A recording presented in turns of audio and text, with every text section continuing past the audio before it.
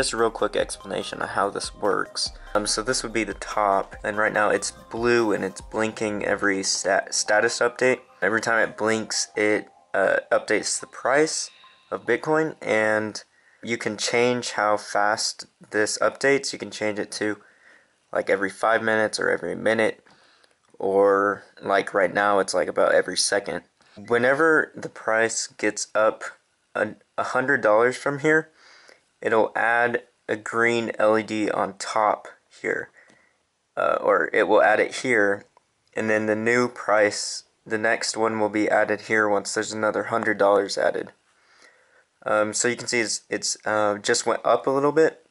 So the inner ring indicates like the current price additions or subtractions.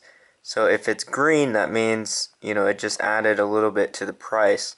Now if this inner ring turns completely green, then it will add a green LED up on the outer ring.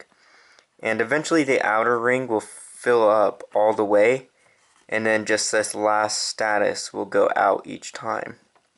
So that's just a real quick explanation of this, what this does. Now you just saw that blink right here. That is actually a glitch. That is not supposed to happen.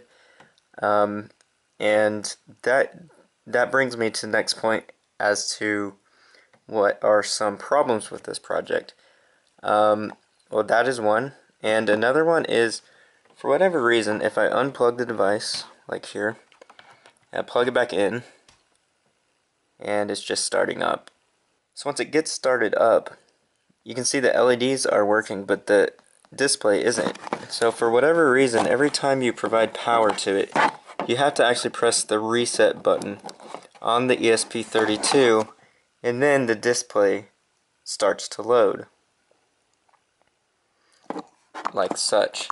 So I don't know what the problem is with that, but you know, those are the few issues with this little device. Obviously this isn't the most practical little device, you know, but it's just kind of art and also provides some useful information. Thank you for watching. Please subscribe if you like these types of videos.